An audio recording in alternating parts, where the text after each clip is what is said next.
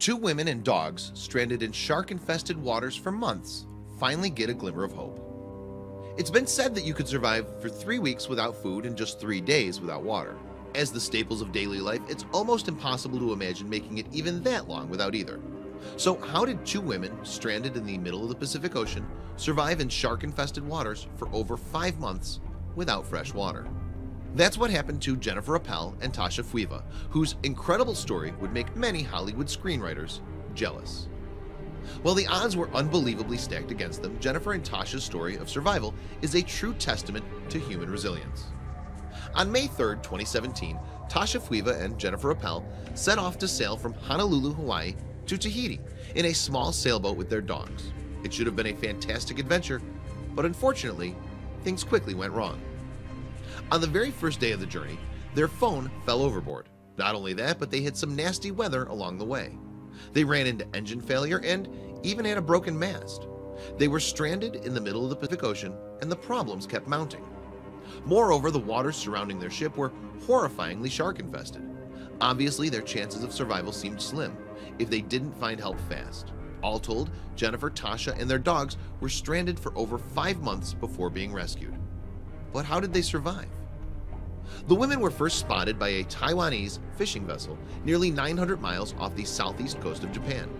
Later, the women were thrilled to see a Navy ship, the USS Ashland, at 10:30 a.m. on October 25th, headed their way.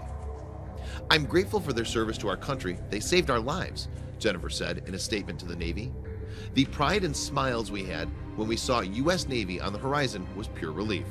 When we saw you guys coming over the horizon, it was like, oh God, we've been saved." But how did they manage to last for 5 months? The women had themselves to thank for their survival. Their water purifiers kept them hydrated for all 5 months, and with a year's supply of dry food, including oatmeal, pasta, and rice, they were relatively well fed too. Since hitting bad weather on May 30th, the women continued sending out distress signals, but none of them resulted in rescue. Naturally, the feeling of hopelessness quickly took hold.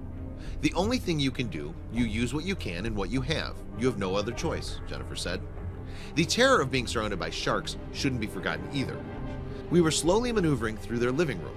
They came by to slap their tails and tell us we needed to move along," Jennifer explained. "They decided to use our vessel to teach their children how to hunt," Jennifer continued. "They attacked at night. It wasn't until the Taiwanese fishermen saw them and contacted the US Coast Guard in Guam that there was a real sign of hope." The women and their dogs were quickly given medical attention. The US Navy is postured to assist any distressed mariner of any nationality during any type of situation, the Ashland's commanding officer, Stephen Wasson, said in a statement. Luckily, thanks to Jennifer and Tasha's resilience, they lasted long enough to be saved. This story of survival is truly inspiring. It also teaches an important lesson: always prepare for the unexpected. Share this fantastic rescue with your friends below.